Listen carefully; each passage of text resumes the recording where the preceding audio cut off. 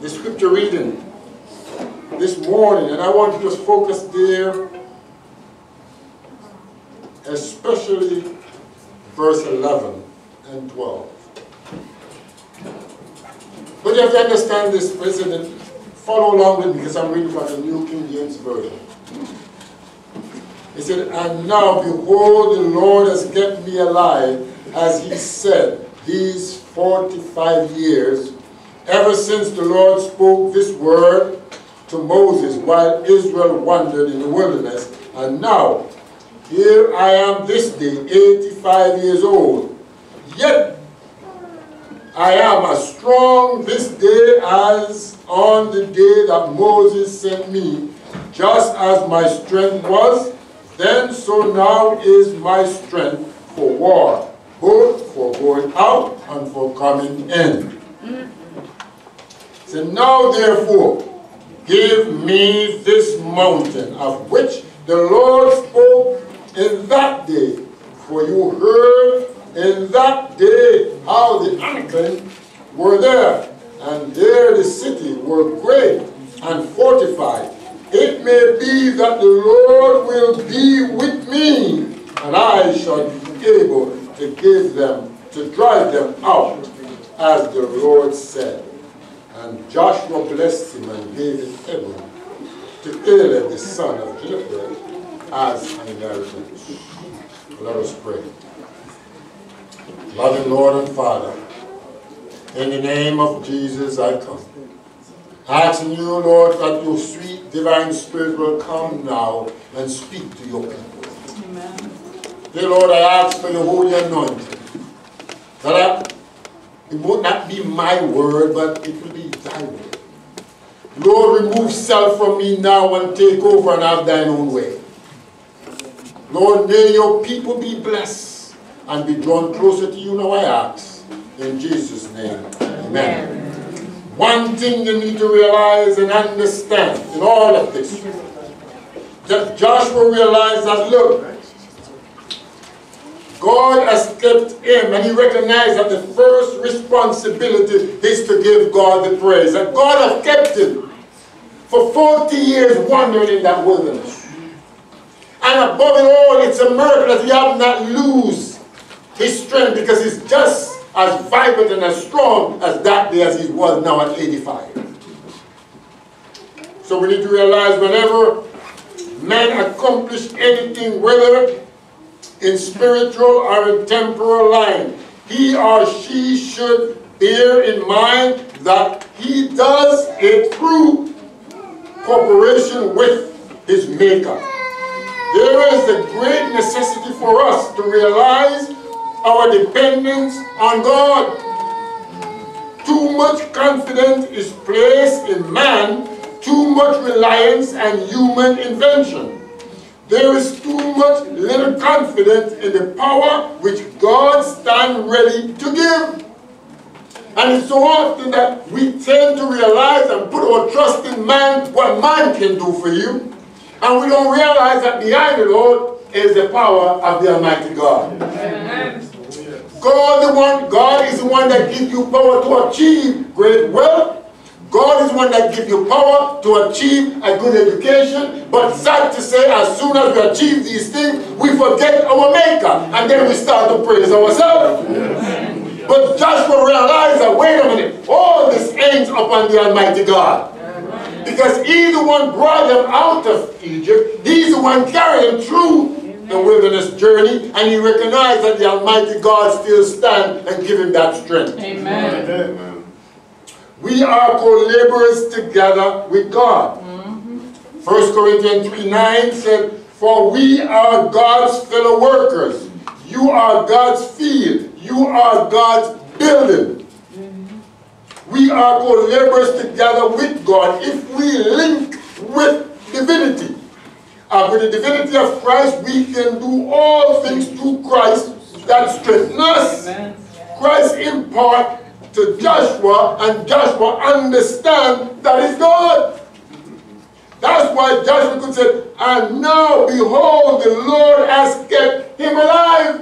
He knows that he was not based upon his skill or what he eats or what he did not eat. Today we tend to think that, you know, my strength and my health based on what you eat. But I'm here to tell you, you can eat the best of what you want and all the vegetarian you want to be. That does not give you the strength without God. Amen. Amen. But brethren, today we tend to think that these things give us all. It is wrong. I'm not saying you don't do it, but the ultimate purpose must give God the praise. Amen. Unless you recognize that God is leading your life, God is guiding you. My brother, my sister doing this, it don't mean nothing.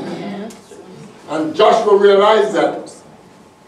And that's why he said, ever since that day, he understands that God is the one that kept him alive. And not only that, now here he is, 85 years old. And as yet I am as strong this day as I was then. Amen. Do you realize that? Yeah. That sometimes in your life, whether what age you are, you realize that God has blessed you with that strength. Oh, yes. God has given you good health. Do you appreciate that? Do you give God thanks for that? Amen. Do you use that health to serve God or just to serve yourself? Sad to say, look at service today, it is full. But we get here this morning at 9:50, there's only 4 of us. What happened? Show your first, think about it. Joshua is recognizing my first allegiance is to God.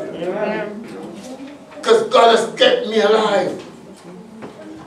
Do you realize God has kept you alive for these 6 days of toil and labor? You get up and you go to work and you make a living and you come and go, this is the Sabbath. Do you come with all the blessing in your heart? Say, Lord, thank you for preserving me. You have kept me safe on the road. You have kept me safe through the week. Now I can come fresh in the morning to give you thanks. Amen. Brethren, we need to start realizing these things I don't take for granted because the God of heaven and earth still rules in the affairs of men. Amen. We are quick to give man all the honor and all the glory and don't realize that God comes first. Right. Our first allegiance is to God. That's right. Oh, yes. And we have to understand. That's why Joshua could say when he went, Caleb, when he went to Joshua, the first thing Caleb can say, he acknowledged that God has kept him alive. And not only kept him alive, but God has kept him strong. Because he have not faltered, he have not lose his strength. Because God has been with him in his going out and his coming in, both for war. Understand this, because in the harsh of the environment, living out in the wilderness for 40 years, the element can wear on you. But he realized it was not about him. It was about God. Amen. That's right. God is saying the same to you and I. He said, here in West Palm Beach, we have much soul to win for Christ. And it is time to get busy.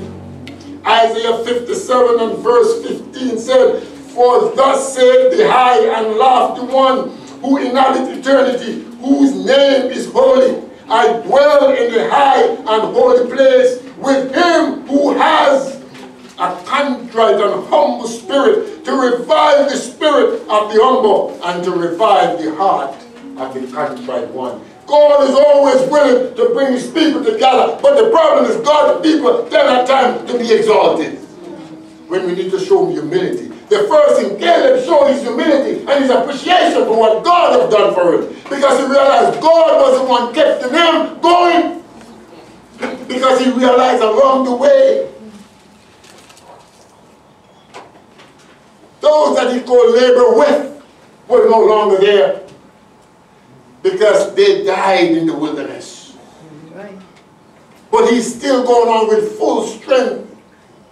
So give that a praise to God, that God was the one that healed him. You see, it was when Moses was hidden in the cleft of the rock that he behold the glory of God. It is when we hid in the ravine of the rock that Christ will cover us with his own pierced hand. And he will share with us what the Lord really is.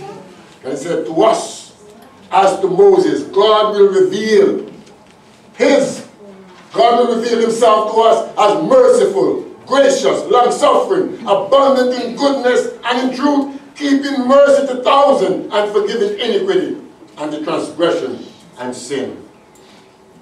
See, because God so loved that he gave, and he continued to give. Brethren, the problem is God bless you and me, but it so often you realize that the more God blesses us, it seems like the further we get away from God. And the less we want to do for God. You take office in the church and say, I want to serve. But as soon as you take that office, you forget what the responsibility is. Because now it becomes all about you. What about God? When God going to take first place in your life? Joshua, understand when Joshua was called, he take that. When that mantle was passed from Moses to Joshua, he take that. And the first thing he said, if as for me and my house, I will serve the Lord. What about you? Caleb understand that. Because understand something.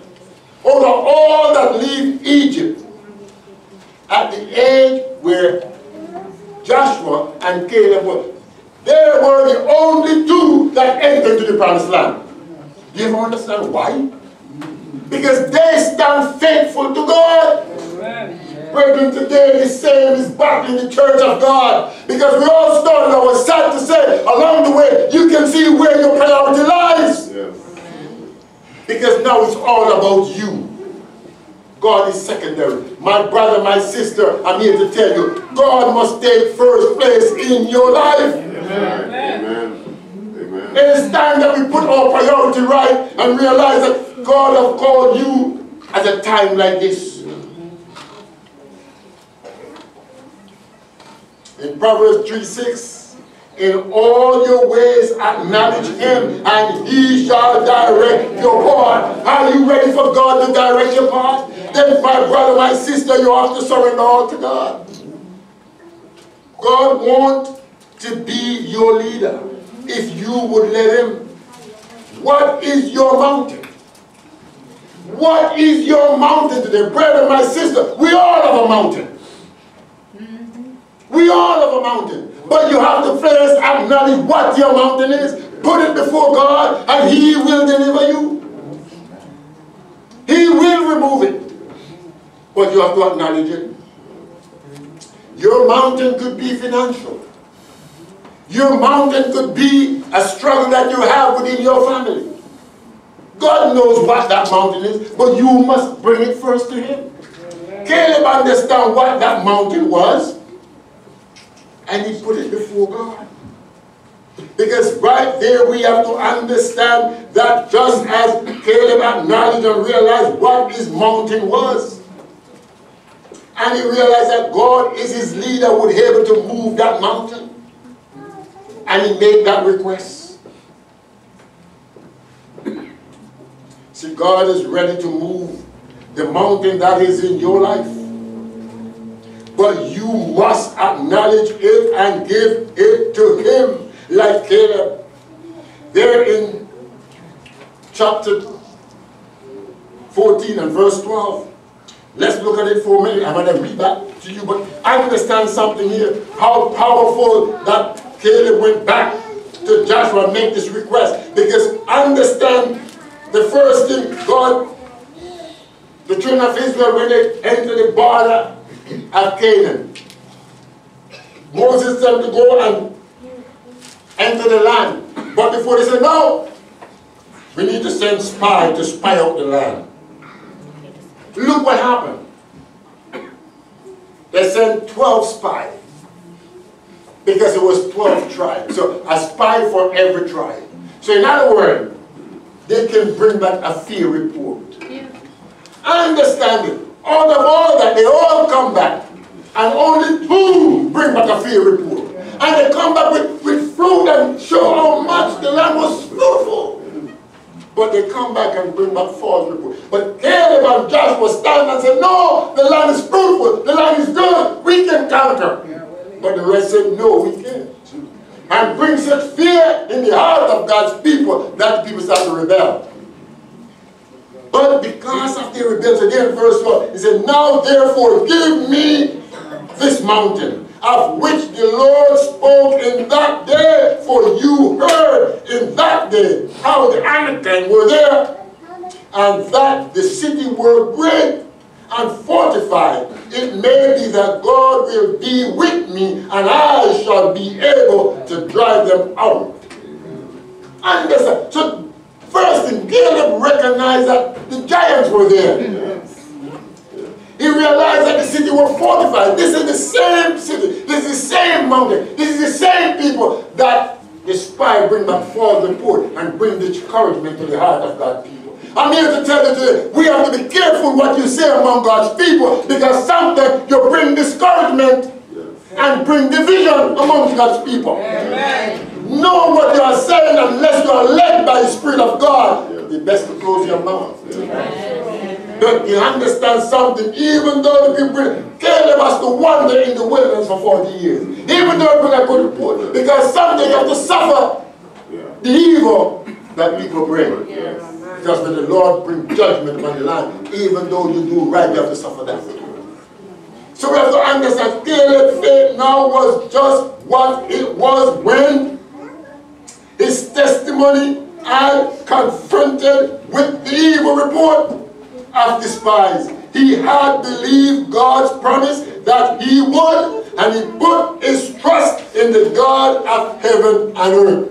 Today, my brother, my sister, we have to put our trust in God, because he's still the same yesterday, today, and forever. He changed not, but the problem is, yes, we see the mountain and immediately we start to quiver.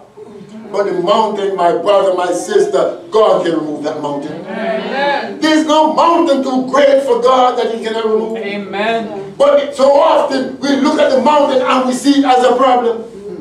And we forget that the God of heaven and earth still rules in the affairs of men. We have to be the Caleb of today.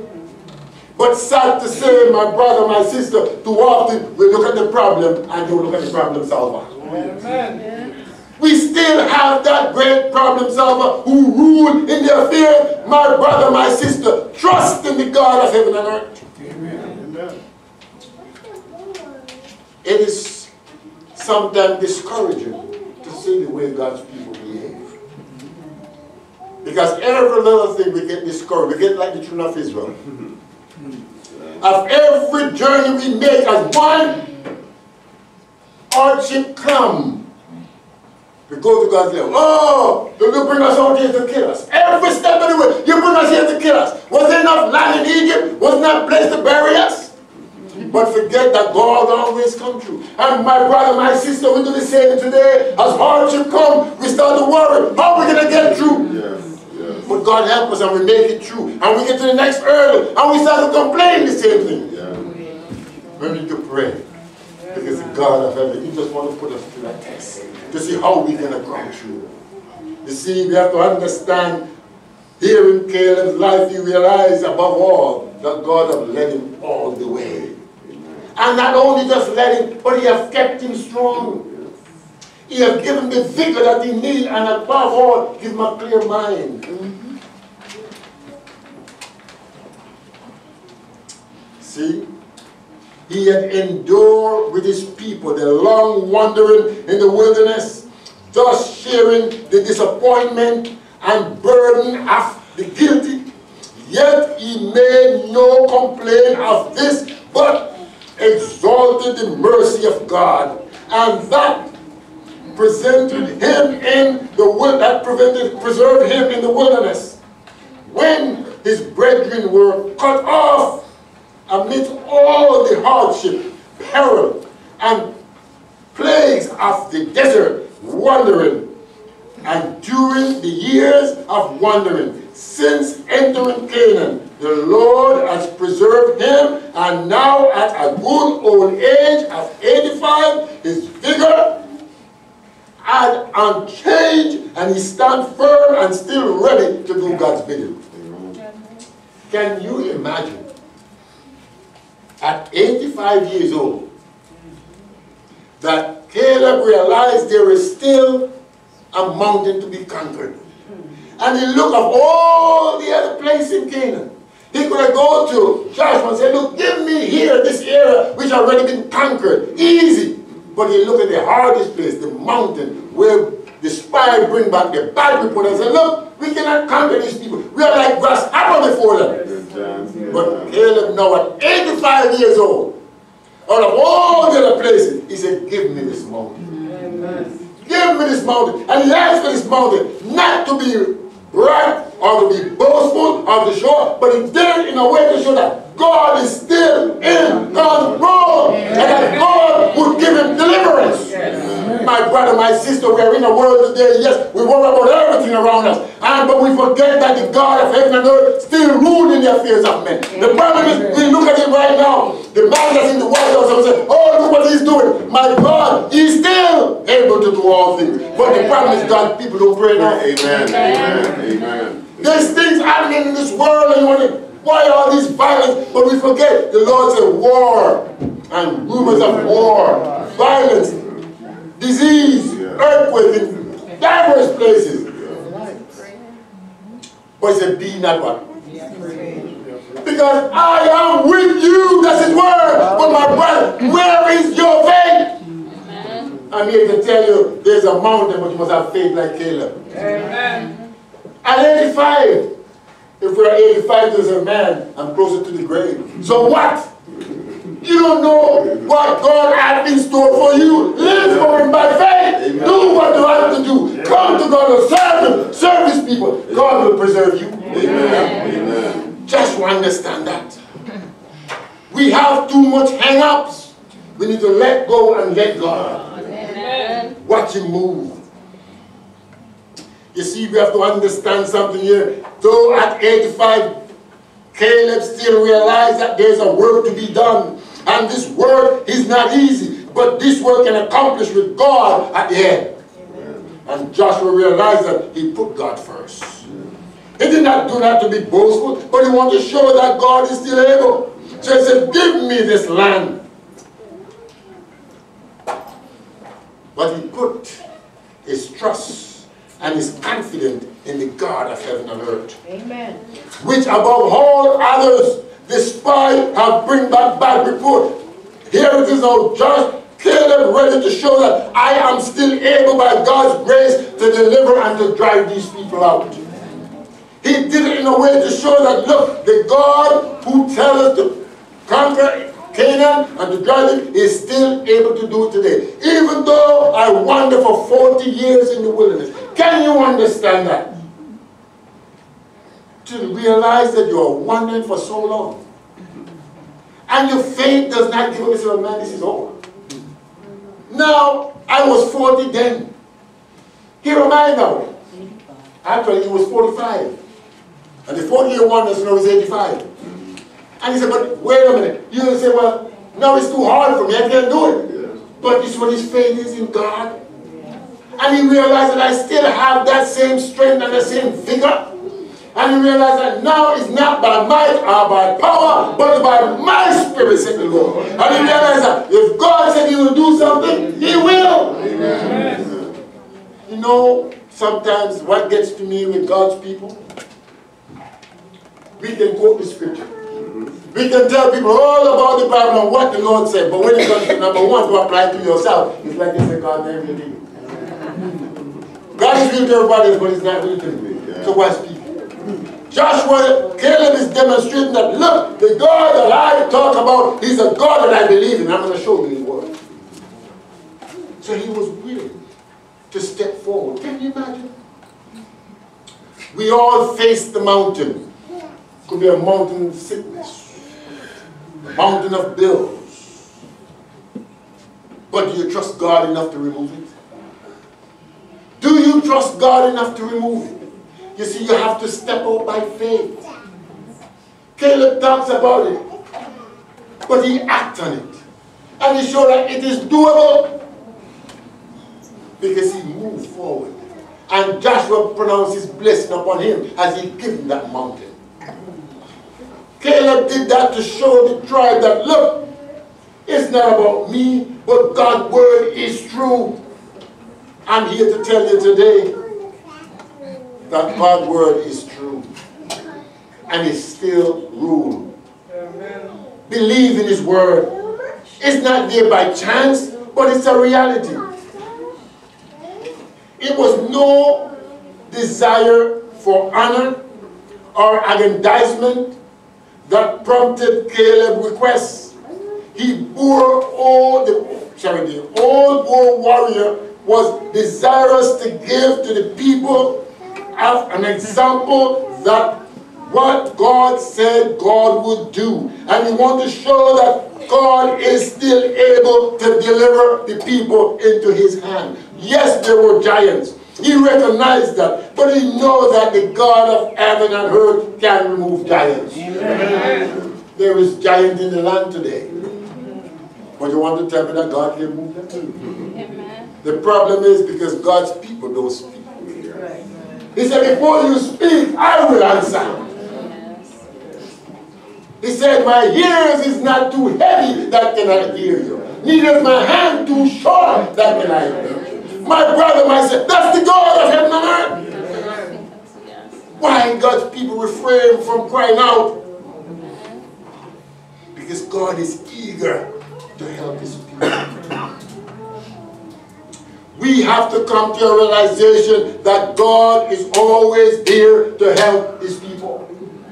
Because if we will stand and petition the throne of God, and as the world see, oh God, move among his people, it will bring a warning to the people. But you see, we have to understand something. There at the plain of Dura, with Shadrach, Meshach, and Abednego, there was only 3 in that vast throng of people. Stand before the king when the king makes his announcement, to show the world that whatever the king said, it stands. But there's 3 men. Because they stand upon the word of God. Thou shalt not worship any graven image or any likeness of anything. They stand there to demonstrate that the God who they serve is still able. What about you and me today? When you go to the job and the boss said you're going to work on Sabbath. Do you say the God who I serve, who creates 6 days for toil and labor, say rest on the Sabbath? I'm sorry, I can't come. Do you trust enough in the God of heaven to know that my job is secure, that person can terminate me? It's not in me, but in the God who I'm representing. Shadrach, Meshach, and Abednego stand firm. And the plain of Dura. The king was angry. But you see, they said, oh king, know this. Know this. We will not serve the image that you set up. Because our first allegiance is to the God of heaven and earth. Caleb did the same thing. He said, look, I remember. I bring back good report. But because of the other spy, you always seem to listen to them. But today, I am just as determined, and my faith have not failed, because I believe in that God. What about you? Do you still say, I can remember that day when I commit my life in the watery grave of baptism to the God of heaven and earth? My desire is to serve him. What happened along the way? Brethren, to stand up, we stand up and be counted for Jesus Christ. Amen. We need to take a second look at our Christian walk with God. What causes us to be so reluctant in serving the God of heaven the way we act? God's people need to be serious about our relationship with God. Brethren, we need to get our priority right. Caleb did. And you all must ask yourself, really, what is your mountain? What is your struggle? And then you have to answer that own question. Is this mountain too much for God? Caleb demonstrated that. It was real. The Anakim was there. They're the giants that caused Israel to quiver and said, no, we cannot defeat these people. They are too much for us. Are you saying that today? The problem is too much. I can't overcome it. He said, then therefore you're putting a limit on God. He is limitless. His resources are beyond you can ever exhaust. Caleb realized that. That's why he was willing to ask for that mountain, because he knew God can subdue the giants of that land. I'm here to tell you today, God can subdue whatever mountain you're facing. He can deliver you, but you have to first get on your knees. Amen. Because your prayer is answered. Because we still have an ambassador that intercedes on your behalf. Yes. My brother, my sister, I'm here to tell you this morning to bring you that hope. Trust in God with all your heart. Lean not on your own understanding, but in all your ways acknowledge Him, and He will direct thy path. God wants to direct your path. He's able. There in Hebrews chapter 11, verses 32 and onward, they tell you. It said, and what more shall I say? For the time would fail me to tell of Gideon and Barak and Samson and Jephthah, also of David and Samuel and the prophet, who through faith subdue kingdom, work righteousness, obtain promises, stop the mouth of lions, quench the violence of fire, escape the edge of the sword, out of weakness were made strong, became valiant in battle, turn the flight of armies of the alien. God is still able. As you look at Paul penned these words in the book of Hebrews, tell you to look at the patriots of old. You can remember very vividly Gideon. Gideon was hiding in the winepress thrashing wheat. Yeah. You can say Gideon was a coward. Yeah. But God sees a man differently. He said, oh, man of valor. Gideon can say, how could you call me a man of valor? But God sees something, because you know what? I understand the Midianite was there, taking everything that the Israelite farmer would plant, and as soon as it comes to maturity, the Midianite would take it, leave them bare. But Gideon realized there's a spot I can hide in the winepress and thrash my wheat, even though I know the enemies out there. God sent His angels to talk to call him mighty man of valor. He said, how can you? He said, but look, I have a job for you. I have a job for you. It is time for you, because I see something in you. I need you to go and deliver Israel. Wow. What is God saying to you and me? God sees something in you. It is time, my brother, my sister, for us to be the Caleb and stand up. You know, even look on the picture. It's amazing that Paul will bring and pen these words, because Barak, we understand Barak, when Deborah went to Barak and said, Barak, God wants to deliver the Philistine in your hand. He said, no, I'm not going to go unless you go with me. Deborah said, look, if you don't go, then you can't get the honor. Realize I'm saying the same to you. God wants to do something, but brethren, my brother, my sister, we sit back and we'll move forward. See, God don't force. It is dear for us. And understand the whole story of Samson. Yes, God called, he was a special bird. But yet, even along that, he didn't walk away from his post. But God still have a duty and he followed through.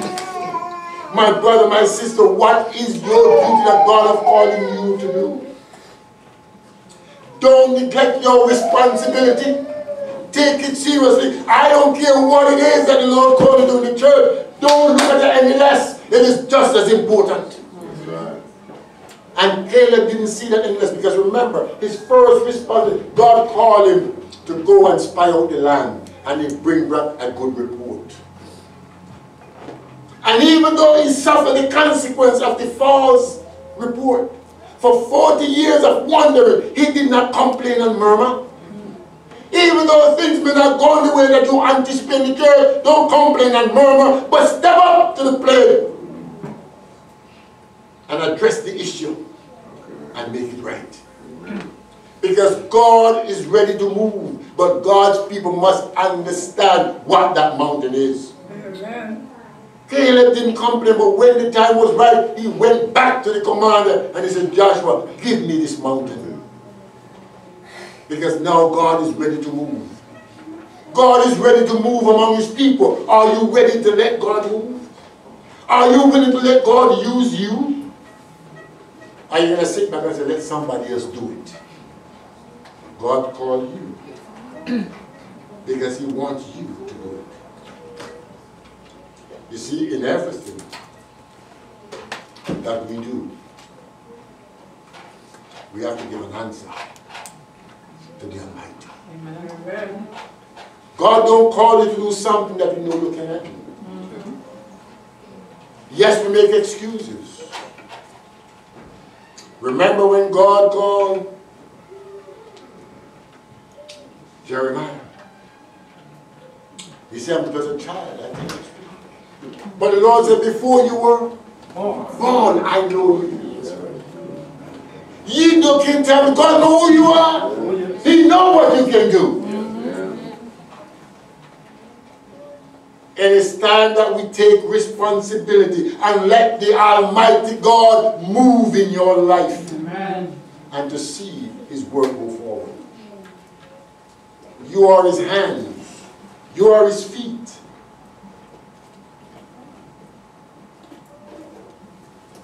Let's do it together. Because God is able. See, for whatever is born of God overcome the world, and this is the victory that has overcome the world, even our faith. Caleb demonstrated his faith in God. What about you? What about you? When you read that story, you got to ask yourself the question.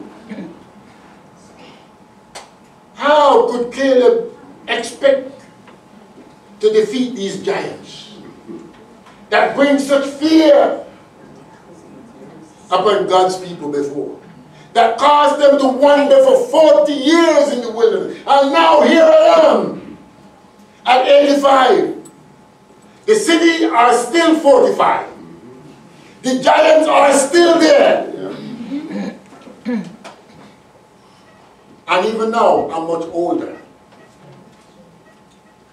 And even now, the army is even smaller, maybe go bigger. But it's faith in God that he is the same God, and he promised to give them the land of Canaan. Amen. God promised to us today that he will deliver us. Amen. His promise is still sure. So I'm saying to you and I today, my brother, my sister, let's move together in God in the vessel and to know that we can conquer this city and souls can come to glorify God right here. Amen. But God wants to see first our commitment to him. We have to be like Caleb. Where is our faith? Let faith demonstrate in who we put our trust. Our trust is not in what man can do, but our trust in what God can do. Amen. And because we know that God is victorious, we can be victorious. Because we have to understand, if God is the one that gives us the health and strength to achieve what we can, and as with God working with me, I can do greater things. Yes. And therefore, whatever your mountain, put it in the hands of God. He will remove that mountain. Amen. He will remove that mountain. Have no fear. Because the God of heaven and earth still rules today. Amen. He's the same yesterday, today, and forevermore. His promises are sure. Trust him. And watch him work. Because God is always at your right hand.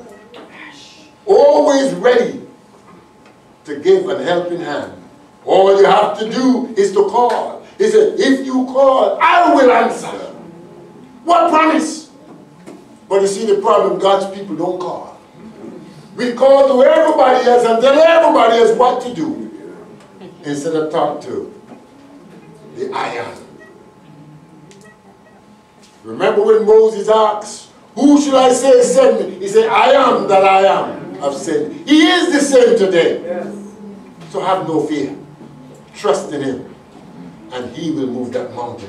Let us be the Caleb of today, because the world is in a sad state. Leaders today have no moral standard. It's like everything goes.